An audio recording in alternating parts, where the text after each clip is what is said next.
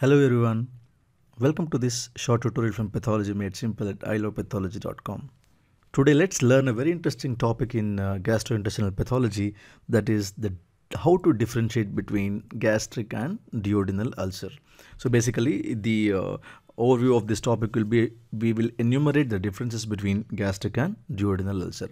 So before that, let us see what is this peptic ulcer disease.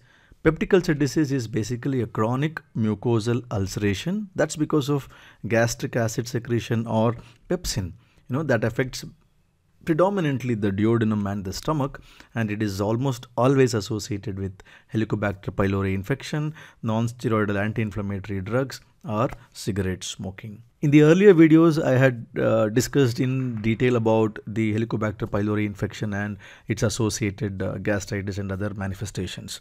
So let's move straight into understanding the differences between gastric and duodenal ulcer. The first one, distribution. So duodenal ulcer is actually more common. It is around 4 times more common than the gastric ulcer. The duodenal ulcers usually occurs in around 30 to 60 years of age group, whereas gastric ulcers are usually common in the age group of more than 50 years. Females are more commonly affected when you see gastric ulcers, whereas the duodenal ulcers are more commonly found in males. Now, what is the location of gastric ulcer? The most common location of gastric ulcer is on the lesser curvature. So these are the most common locations of gastric ulcers.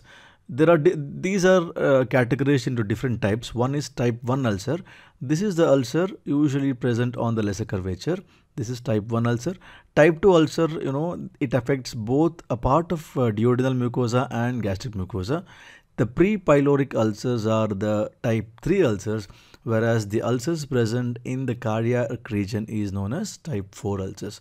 So basically, the predominant location is the type 1 ulcer, that is the most common in the lesser curvature. Whereas duodenal ulcers are most commonly located in the first portion of duodenum. That's the superior part of the duodenum. This is also referred to as duodenal bulb. Over 95% of the duodenal ulcers are located in the duodenal bulb. Approximately 90% are located within 3 centimeters from the pylorus, and usually, they are usually less than or equal to 1 centimeter in diameter. They're basically smaller ulcers. If you look at the shape of the ulcers, gastric ulcers are usually, saddle-shaped ulcers. That's, the part of the ulcer on the anterior wall and the part on the posterior wall. Whereas the duodenal ulcers are usually round, and the ulcers on the posterior wall tend to be considerably larger than those on the anterior wall. That's because, those on the anterior wall, if it grows larger, they are likely to perforate. This is one of the reasons why the posterior wall ulcers are larger than the anterior wall ulcer. Now, what are the common causes of gastric ulcers and duodenal ulcers? Both of them, it has the same etiology, H. pylori associated and non-steroidal anti-inflammatory drug usage. Whereas other risk factors for the development of duodenal ulcers include Zollinger-Ellison syndrome, various malignancies, vascular insufficiency, and even a history of chemotherapy. Now, what are the clinical features? How do you differentiate between gastric and duodenal ulcer? Well, the common features are epigastric burning and dull aching pain in the epigastric region. That's a common symptom. Whereas the associated pain, that generally intensifies after meals. The food aggravates pain in gastric ulcers. Let us understand why this happens. So whenever the person consumes food, when the bolus of the food enters the stomach, immediately what happens is that there is constriction at the level of pyloric sphincter. So constriction of pyloric sphincter, that results in retaining of the food within the stomach. That's very essential because of this is very important for the food to be digested with the addition of the digestive enzymes and hydrochloric acid. So imagine the patient with gastric ulcer, if the food bolus is inside the stomach itself, and upon that you have lots of acid being secreted, and obviously this acid tends to irritate the ulcer. That's why the pain intensifies after the consumption of meal, immediately after the consumption of meal. In contrast, the duodenal ulcer, the pain improves after meal. Let us see what happens in this case. So this patient is having duodenal ulcer here because the food is contained within the stomach because of pyloric constriction. There is no acid being released into the duodenum. There is no food in the duodenum immediately after consumption. That's why if the patient is already symptomatic, the pain tend to improve upon consumption of food.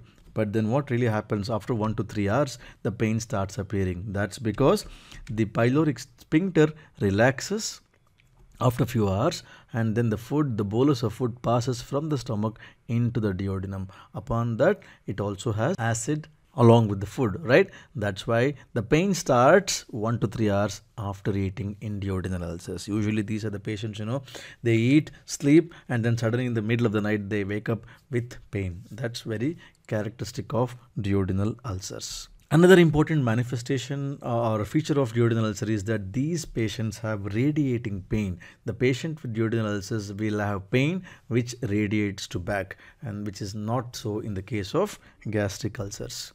Anorexia, nausea, vomiting are more common in gastric ulcer than duodenal ulcers. What about the weight loss? So obviously the patient tends to lose weight because they eat less due to fear of aggravating pain. Whereas duodenal ulcers, the symptoms tend to improve post meals, and that's why they go on eating. That's how these patients, sort of gain weight. So weight loss is more common in gastric ulcer. Weight gain is common in duodenal ulcers. Hemorrhage is most likely in gastric ulcers, whereas less likely in case of duodenal ulcers. If at all there is hemorrhage, they manifest as hematemesis in gastric ulcer. If at all there is hemorrhage in the duodenal ulcer, they manifest as melena. That is passage of black colored stools, right? Now let's move on to understand how these ulcers look. Both the ulcers have a similar appearance. They are usually sharp, punched out ulcers, as I told you earlier. They are rounded or oval orifice to the ulcer crater with overhanging margins. Now, what do you mean by overhang margins? That means at the edges of this ulcer, the mucosa terminates abruptly. This is called overhang margins. The size of the ulcer might vary. See, in contrast to this, look at this malignant gastric ulcer or gastric cancer. The edges are very irregular. Okay, the margin, heaped up margins, what you see here. So this is a very classical case of gastric cancer, where unlike the abrupt termination of the mucosa in benign gastric ulcers, in the malignant gastric ulcers, you do have a lot of heaped up margins. That's gastric cancer. But sometimes, both gastric cancer and gastric ulcers, if they are smaller in size, it's very difficult to appreciate it clinically. It is very difficult to differentiate between cancer and ulcer clinically. That is the reason why it is always essential, it is always necessary to do a biopsy to rule out cancers in these cases. In a very classical case, you can differentiate between gastric ulcer, benign gastric ulcer, and gastric cancer, but not always. Now let us understand the features of ulcer floor in a typical chronic gastric or duodenal ulcers. The muscularis mucosa, that's usually thickened and extends right up to the wall of the crater. This is a crater, this is a wall of the crater, and this crater can extend deeper till the muscularis. Sometimes it can even perforate, right? So classically there are 4 distinct zones which was originally described by Ashkenazi. The first zone is a necrotic debris, where you find layer of purulent or fibrinopurulent exudate. The second zone is an inflammatory zone, where you find lots of non-specific acute inflammatory cells. The third zone is a granulation tissue zone, whereas the fourth one is a zone of fibrosis. So 4 zones. One is necrotic zone, inflammation, zone of granulation tissue, and zone of fibrosis. This is a classical histological appearance of a chronic active gastric ulcer or a chronic duodenal ulcer, whatever, peptic ulcer basically. Now what are the complications?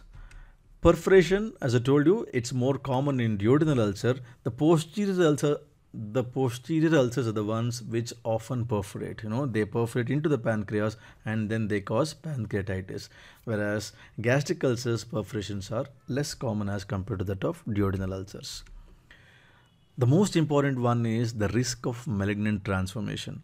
The risk of malignant transformation is evident, is there in gastric ulcers, whereas it is extremely uncommon or even nil in case of duodenal ulcer. So how do you treat? Treatment is basically the same for both of these ulcers. You consider eradication of H. pylori, and then neutralization of gastric acid primarily with proton pump inhibitors. And you have to withdraw these non-steroidal anti-inflammatory drugs which may interfere with mucosal healing. And finally, if it is not responding to the medical line of therapy, obviously the patient will be subjected to surgical therapy. So that's the end of understanding the differences between gastric and duodenal ulcer. Hope you have liked this video. If you have liked this video, hit the like button. Do comment if you have any queries, or if you find any other differences, you can add them in the comment section. Don't forget to subscribe, because I am coming out with many more interesting videos, and do share if you find this video useful. Thank you.